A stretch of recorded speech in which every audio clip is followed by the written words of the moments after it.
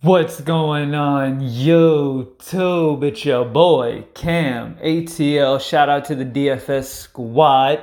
Shout out to everybody watching this video right now. Drop a like down below because I already know you're gonna love it. Subscribe to the channel if you haven't already. Make sure you like down below. Drop that like, hit that little thumbs up down there. Hit subscribe next to it to the right, and then scroll down, comment anything down in the comment section to enter your name into the $50 giveaway that I do every single week on this channel because I love you. All right? Now, first thing I want to mention is MLB has been crazy the last few weeks. Things that should not have been happening have been happening. It's one of those off-the-wall things. Like in the beginning of MLB season, it was really hard to really, get things right in the beginning of the year too, because things were just crazy. Guys who finished off the year last year, had a great year last year, were starting off super, super slow, and it was just some weird shit, right?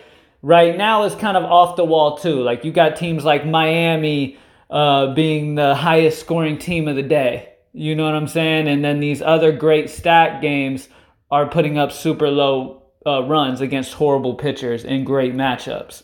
That's what we're dealing with right now. But at the same time, I just wanted to make sure you guys are aware. Look, whatever process that has gotten you to where you are, okay, as long as it's a winning process. In my case, for the forever that I've been playing DFS, I've been doing one process and I've been doing it consistently since I've started having success with it, and I've been going hard with it since then. I've gone on 10 plus day streaks in MLB, which is very, very, very hard to do with how crazy MLB fluctuates. And so regardless of how negative you might be, let's say you have some really, really bad days, just keep that process going that you do. Don't overthink it. Have fun with it and just do what you got to do. Things will even out and your process will start hitting once again. All right. So don't overdo it. Don't get too scared. Don't get worried about it. This is DFS. It happens. Okay. Especially with baseball. There's a lot of variance in baseball. So sometimes things can be a little crazy, but things will balance out and everything will be all right. So don't sweat it, all right? Now, let's go ahead and get straight into this. High five, greenlightdfs.com. Join the squad, and let's get right into it. Now, starting off, first pitcher. I'm going to go with Jacob deGrom. He's at home in New York. He's going against a very righty-heavy St. Louis offense. Now, his strikeout rate versus righties is crazy high, all right? I love this matchup for deGrom here. Like I said, at home, facing a very righty-heavy St. Louis offense. I think he can do a great, great job. All right, so I love him as the top pitcher on the slate at 10-4. Honestly, anybody else that I would spend up on? Probably not. Maybe David Price. I'm not too interested in Boyd. There's some Kansas City righties who hit lefties well. Boyd has been playing very well, though, so in GPP I can see it, pivoting off of deGrom to Boyd. I'm not going to be going with any Kershaw. So, yeah, I mean, Price and deGrom are my two upper spend guys that I've been looking at. All right. Next up. Now, some of you might hate me. Some of you might be like, oh, okay, I like that. You know what I'm saying? But hear me out. All right. Now, next pitcher, we have a game in course. All right. So the next pitcher we're going with is Homer Bailey. All right. He's at home in Kansas City. He's going against a Detroit offense that is not good. Regardless of how well they just did against Duffy, all of that stuff. Like, look, I don't like to just overthink it. You know what I'm saying? Like, still, I mean, hey, and maybe it's my downfall. I still attempt to pick on Miami because I know Miami is not the team that is performing at the level they're performing at right now. So they're going to come back down to reality, okay? Detroit is not a good offense. Regardless of how well they play recently or whatever, they still are an offense that strikes out a ton and they do not hit the ball well. Homer Bailey is not a great pitcher.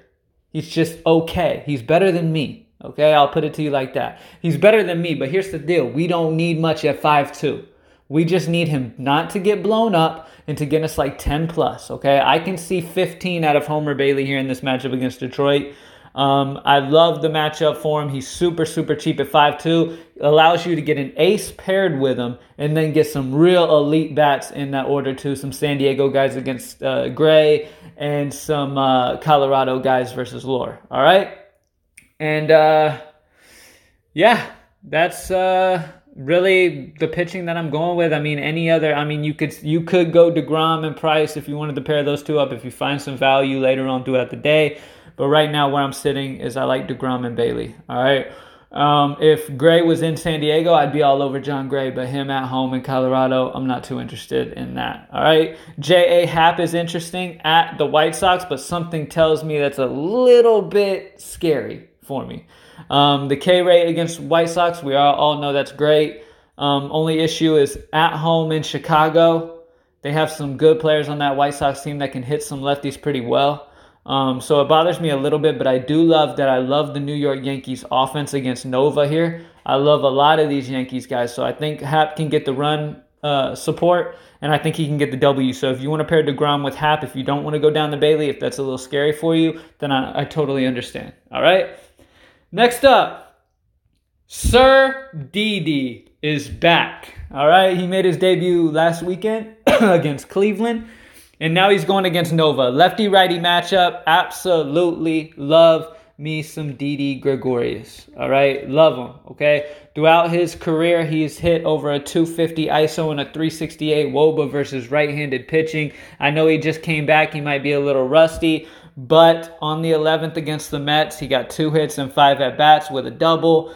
So he's looking all right, okay? I mean, on his second game back, he hit a home run against Cleveland. All right, so don't worry too much about him being a little rusty. That price at 4.3, you're getting a very, very, very good batter versus right-handed pitching in a very elite offense matchup as well. That is great at 4.3. I love him at shortstop. Didi Gregorius, got to do it. All right, next up, I'm going to go with Andrew Benintendi, and then I'm going to get to a guy that I'm praying is going to be low-owned, and I am throwing him in all of my GPPs, maybe even cash. We'll see. All right? Andrew Benintendi at home in Boston going against Sampson. Sampson is not a good pitcher, okay? He is not a good pitcher versus righties or lefties. Boston is another good offense. There are a lot of high projected total offenses on this slate. That is why we have Homer Bailey as our SP2, because there is a ton of bats. Now, on slates where there aren't any offenses that we're super in love with and there's not a game in Coors and stuff like that, then yeah, you can, you know what I'm saying, pay up for both of your pitching spots, you know? But in this situation, there's so much good hitting that you do not want to miss out on some of these crazy, like, I feel like it's going to be a very high-scoring night, all right? Andrew Benintendi, lefty-righty matchup, 4-5, get you exposure to a high-total offense in an amazing matchup versus a horrible pitcher. Last but not least, I mentioned him before, I absolutely love this dude, and I'm hoping he's slept on. I know it's in Coors, so people might end up on him, but Hunter Renfroe, the dude's got crazy power. We know that. He crushes righties. He's going against John Gray, who he just happens to be John Gray's daddy. Okay? It's not an absolute huge sample size, but in 6 plate appearances versus John Gray, he has 4 hits. 1 of them a double and 3 of them home runs.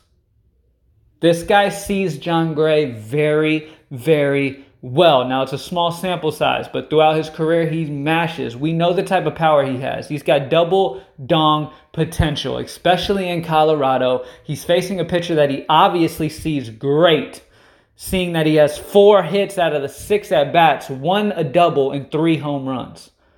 That is crazy numbers. That BVP is ridiculous. And in that type of situation, I'm like, okay, this obvious he sees something with John Gray where, I mean, maybe it's the release point for John Gray where he catches the ball a little earlier and maybe he just loves hitting against Gray. He's got a ton of power versus him. I see a huge game out of Renfroe, and I'm praying. I know the squad's going to have him. I know you guys are going to play him. I'm praying we get him at a decent ownership. All right, we'll have to see how everybody else goes, and if everybody else is promoting him too, then his ownership's going to spike up, but it is what it is. All right, in GPPs for sure, his price possibly could keep him out of cash game range, depending on other bets that we could get, but in GPP for sure, he will be in my GPP. Absolutely love his high upside. Hunter Renfroe. Do not forget 3 home runs and 4 hits. Okay, 4 hits, 1 double, 3 home runs. That's ridiculous. And 6 plate appearances. All right. So that's it, guys. Jacob deGrom, Homer Bailey to save us some money. If you don't want to do that, I'm fine with J.A. Happ. All right, Didi Gregorius is back, mashes righties. Andrew Benintendi, just a very solid bat, very, very consistent player. 4-5 lefty-righty against a bad pitcher. And then Hunter Renfroe, hopefully our sleeper, but we'll see what happens. All right, that's it, guys. Thank you guys for watching. As always, greenlightdfs.com if you want to join the squad, get the lines with the squad. If you see this in time before PGA, we have PGA posted up on greenlightdfs.com. Doubt most of you will see that because I'm posting this at midnight the day before PGA starts. So good luck, everybody. I hope you kill it. Follow me on Twitter at cam_ATL. And let's get it, man. Let's get over this fucking horrible MLB last few weeks, man. The games have been horrible, but trust me, things will even out. Keep doing your research. Stay on what you're doing. Don't sweat it. All right?